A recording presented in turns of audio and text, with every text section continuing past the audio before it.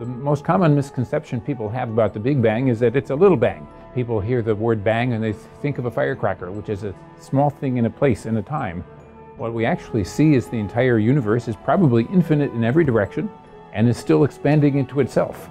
So you cannot find the center, you cannot find an edge, even though we look, of course. This is the most surprising thing for people. The same way that we want to know about our ancestors and the battlefields and the things that we know about from recorded history, we want to know farther back in time. The origin of life. How does life evolve to the present state where we're here and we're now like the dominant thing on Earth?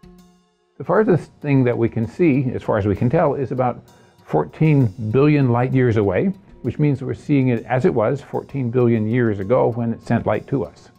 As the universe is expanding over time, the light is literally stretched. And so longer stretched wavelengths of light are redder. And the most distant galaxies, the light from those galaxies has been redshifted so much that you can no longer see them in visible light. And so with Webb, we're building it to detect a different type of light, infrared light.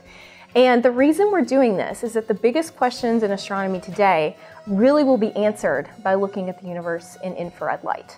There are no telescopes on the ground or in space that are able to detect that part of the universe right now. And so we don't know what's out there. We've never seen it. So James Webb is quite a bit more powerful, more precise. It has higher resolution, and because it's working in those largely infrared wavelengths, we'll be able to have visibility that we didn't have with Hubble, in being able to see through, kind of clouds, planetary clouds, dust, and peering in on those first galaxies. I think it's going to uncover all these little things. I don't know exactly what to expect.